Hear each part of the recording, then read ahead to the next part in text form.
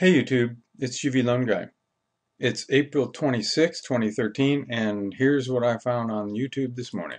And we do begin with the breaking developments in the Boston bombing marathon investigation. The U.S. Marshal Service confirms that suspect Jahar Tsarnaev has been moved from the Beth Israel Deaconess Medical Center here in Boston, and he's now being held about 30 miles away at a prison facilities at Fort Devens, Massachusetts. All right, so now he's been read his Miranda rights by some judge that popped into the hospital and read him his Miranda rights, which in effect shut down the FBI's investigation, and he's no longer talking to them or being cooperative. So there's one, and now they've moved him to this hospital.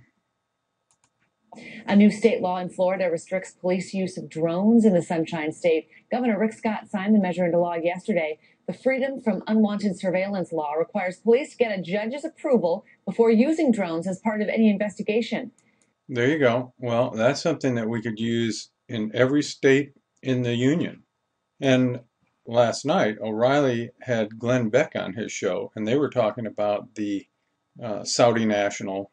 And basically, O'Reilly let Beck just go ahead and present his case on his program, even though he protected his own job by basically not really agreeing with it, just kind of dismissing it, primarily because Fox News is owned 19% owned by the House of Saud.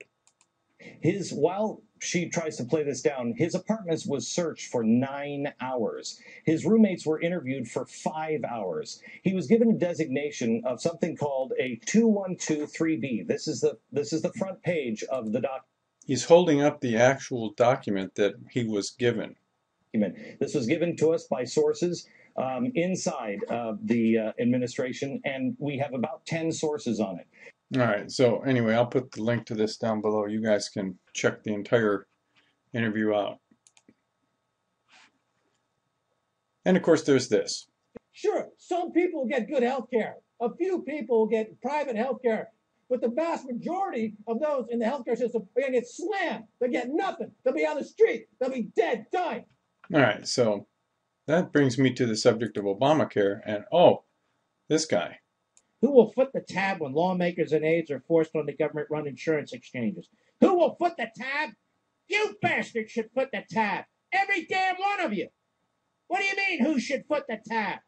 Pay your own way, like the rest of us have to do. Listen to this, quote, "The fact that Democratic leaders want to opt themselves out of the Obamacare exchanges shows that Senator Baucus isn't the only one who realizes the president's health." All right, I'll post the link down below. I got to tell you that my creative guy snuck out and made that last video. My apologies. But the message is great.